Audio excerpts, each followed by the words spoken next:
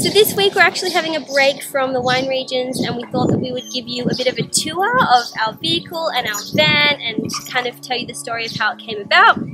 So this is a 2018 Fiat Ducato. It is an extra long wheelbase and has a high rooftop. I picked it up in Brisbane from East Coast Commercials. It is a second-hand vehicle that I was searching for a couple of months, trying to hunt one down. So when this one came up, I drove all the way from Yamba to Brisbane and checked it out, and I was in love with it and bought it straight away. So I picked up the vehicle at the start of 2022 and started the build in February, which started with completely gutting the vehicle. Then we started with working on the framing elements and the structural elements and putting in a lot of insulation into the walls. Being in such a hot climate, I really wanted to make sure that we got that right. Then we focused on, putting all the walls up and painting it and putting the flooring in. I did outsource a couple of pieces to this project, like the plumbing system and also the electrical system.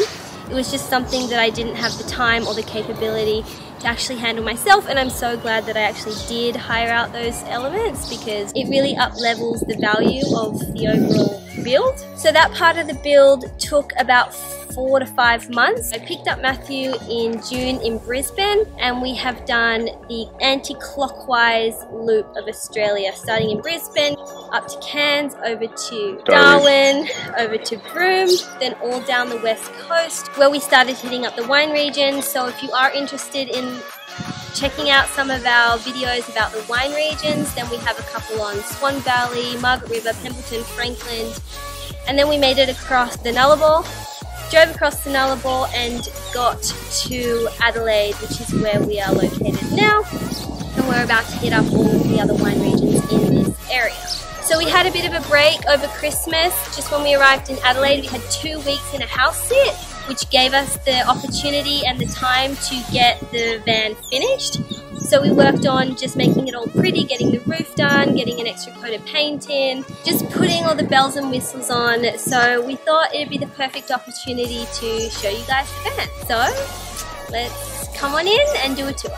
This is Rexy.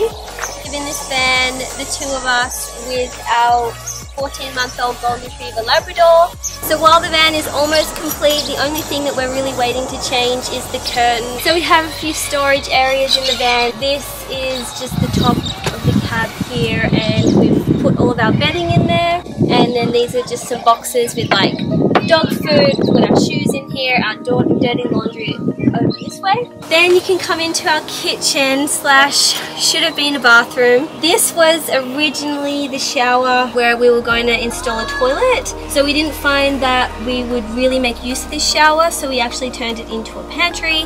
And if you guys follow our channel, you know that Matthew and I are massive foodies, so that was a priority for us. We have all these different cabinets dedicated for different things, like we've got our tea and our coffee, all of our like random snacks that are falling out. Other things in here like sugar and grains and noodles and stuff. We have one drawer that's dedicated to gym supplements and like lollies and chocolate. Yeah, this is our, and then we also have a little section here where we store all of our hanging items, so it's turned into a bit of a closet as well. So this is our kitchen area here, where we have a little camp stove, which has also got an oven as well. This is how we toast our toast. We don't have a toaster in here. We have our fruit and vegetable bins here, and then we have our spice drawers. This one's a bit empty. But the one on the other side is full of spices.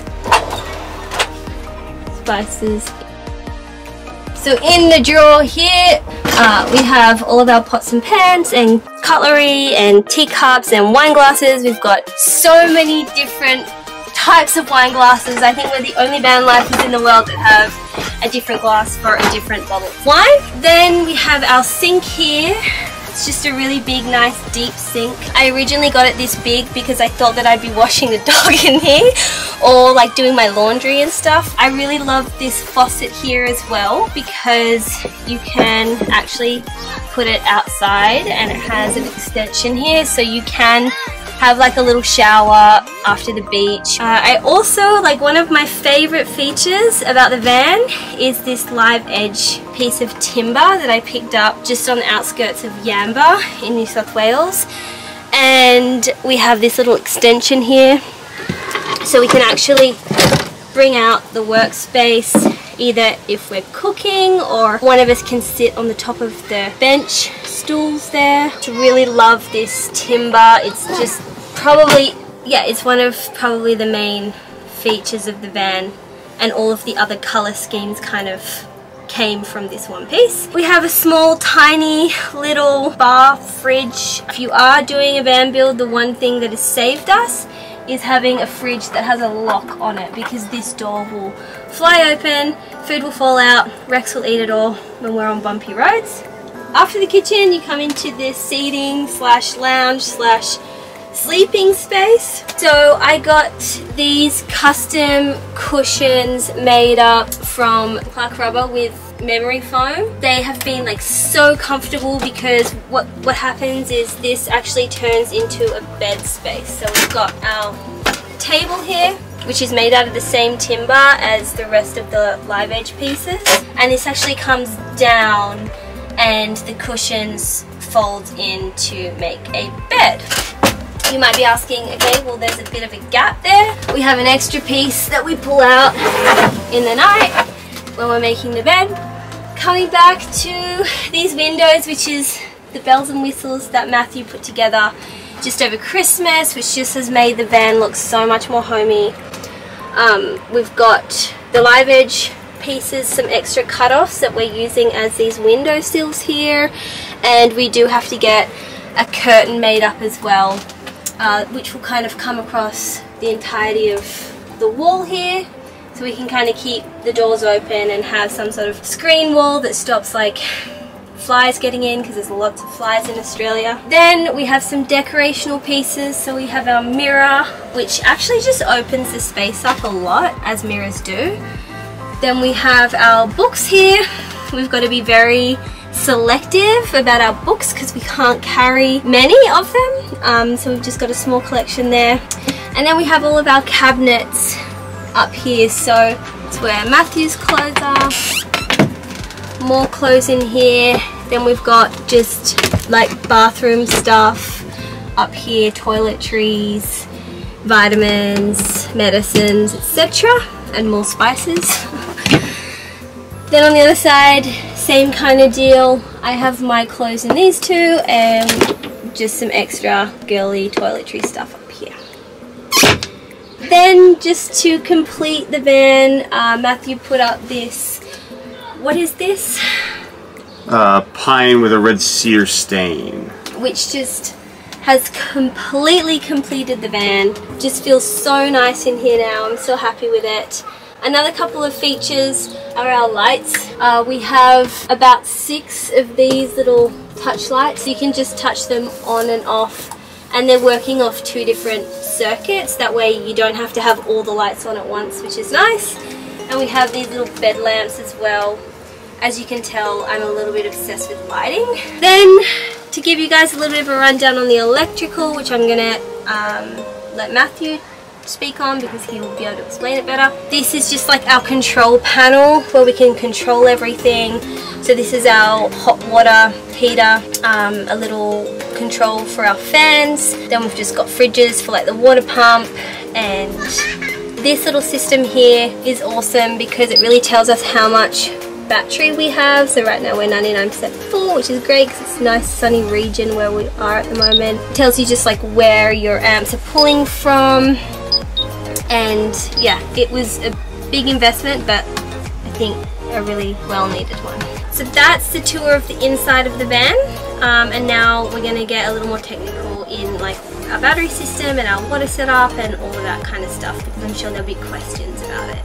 So this is our water pump system. We previously had a bit higher end. I think it was a SureFlow system in here, but it unfortunately went out and we were unable to keep finding parts for it easily. So we actually ended up going with the SafeFlow RV pump, simply because you can get parts for it at Bunnings. If you can't find a Bunnings in Australia, you're doing something wrong.